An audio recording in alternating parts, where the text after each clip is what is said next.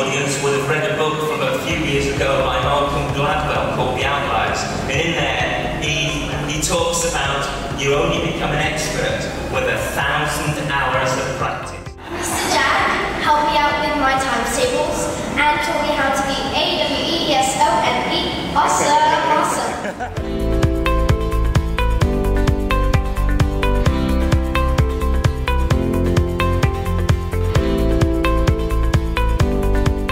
A home away from home. That's what it's been for both my kids.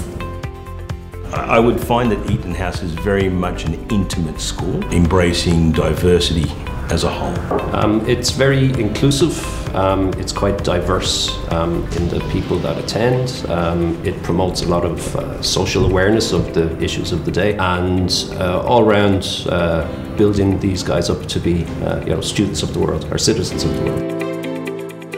From the Chinese dance competition when we won. My favourite memory is the Year 6 camp to Krabi.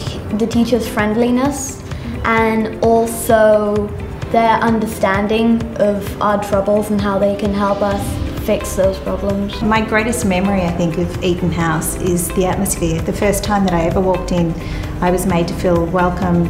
Callum was engaged, and I instantly felt a connection with the school.